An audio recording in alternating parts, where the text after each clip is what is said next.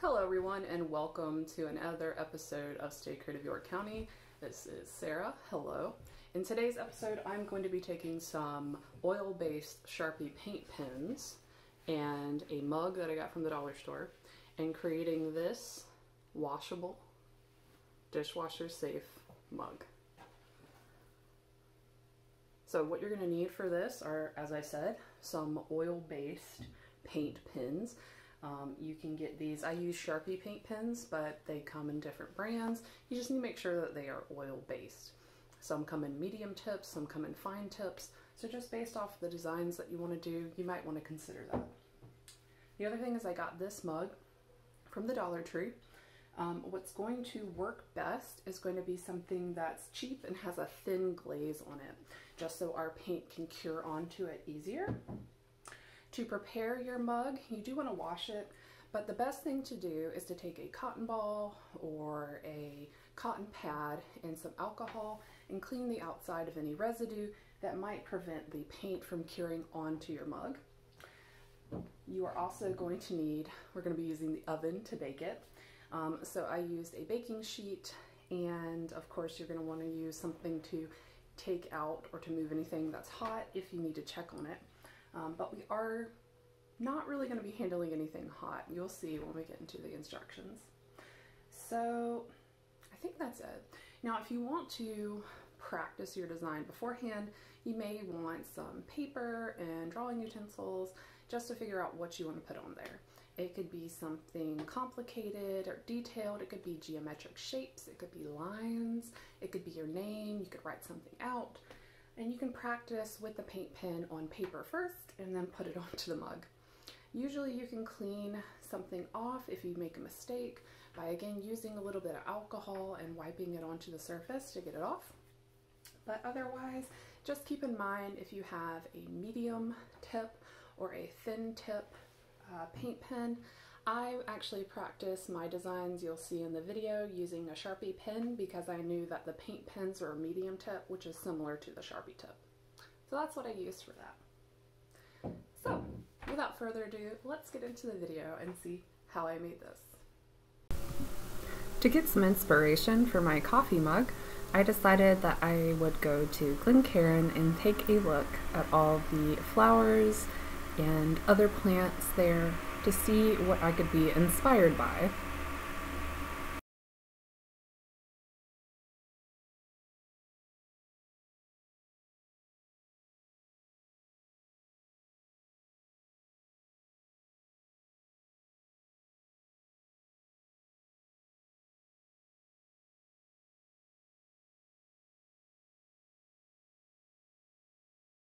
Once I gathered my inspiration, I then took some paper and a Sharpie and started to recreate some of the things that I saw into simple patterns that I could draw with the paint pen.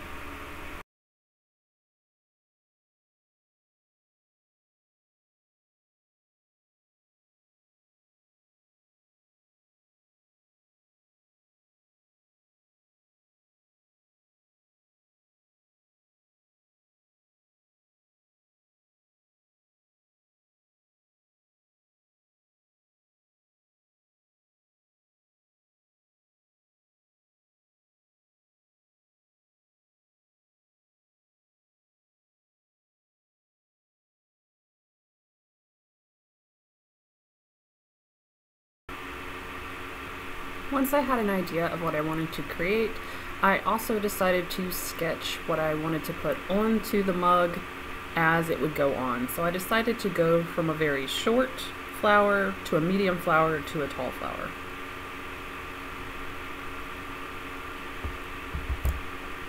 I put those on the page just to see how they would line up and how I wanted to integrate them together.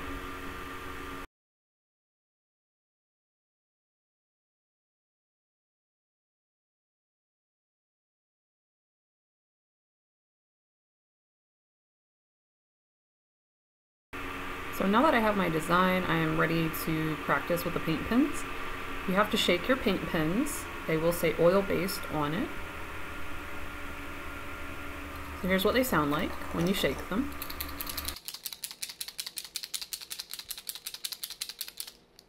Once you have it shaken up, you'll have to depress the tip a little bit. You'll see that as you push in, it pushes out the paint.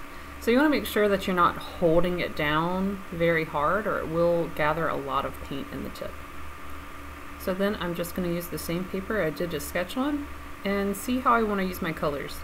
I only really have a gold and a black that will show up on my white ceramic mug. So I'm just deciding how I want to use those colors to create my design. You may have more colors, so just work with what you have and see what you can make. So you're going to want to clean your mug with some alcohol and a cotton swab on the outside. Make sure to take off any of the stickers you have. And for my design, I am going to stay away from the top of the mug. Even though it may cure and be washable, I don't really want to have any paint near the lip where I'm going to be placing my mouth when I use it. So just keep that in mind too when you create your design.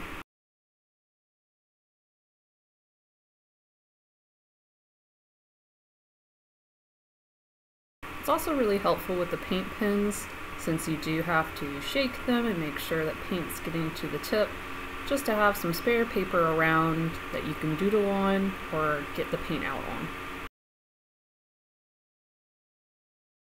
Be careful as you're turning the mug not to accidentally touch something that's wet. Trying to be as careful as possible, placing my fingers on the top and bottom of the mug. If you don't think you'd be able to do this, you could also put the mug upside down. You could put it onto your hand, the other hand, and then use your dominant hand to draw on it. Or you might have something lay around you could prop it up onto so that you don't have to use your hands. So I've put all of the petals, I put a little bee on the handle and a heart underneath it. So now I'm just going to go back and put my stems and other little details. Try to make sure that the flowers look different on top and that their leaves also look a little different.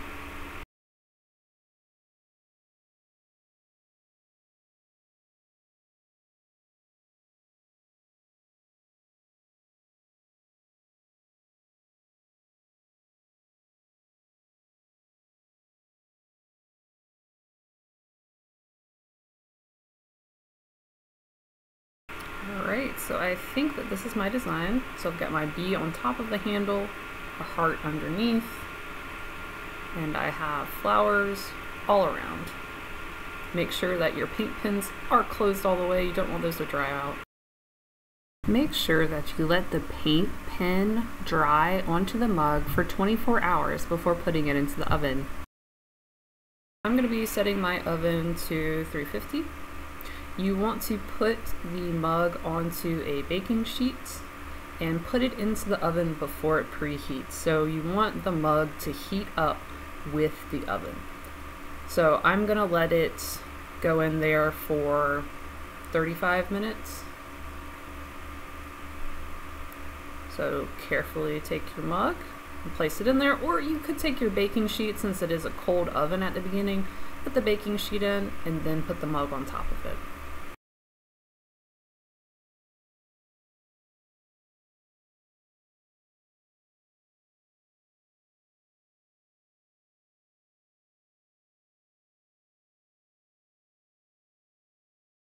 Then once it is done baking, maybe just check on it if you'd like, but then you let the oven cool completely. You could prop the door open if you think that's safe, or you could just let it cool with the door shut. And when I say completely cool, I mean the oven is completely cool, the mug is cold to touch. This just makes sure that the paint has a long time to cure. The first thing I tested when I got it out was just putting my thumb onto the bee on top, and that worked out really well. And there is our final product. Okay friends, and now we have our ceramic decorated personalized mug that we can use.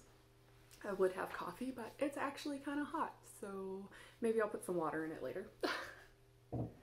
So friends, I hope you enjoyed personalizing or making this just cheap and easy to find little mug into something special. It's perfect for gifts. It's perfect for decoration too. If you can't find that particular design that you like, you can make it. Or if you have a design in mind that you saw, you can copy it onto here with your paint pens. Now, of course, I only use gold and black, but there are several different colors when it comes to paint pens that you can get creative and very colorful with it. Okay, friends, thank you so much. I hope you enjoyed our little field trip to Glencairn to get some inspiration for this mug. And I do want to remind everybody, when you go to the parks, remember to take only photos and leave only footprints.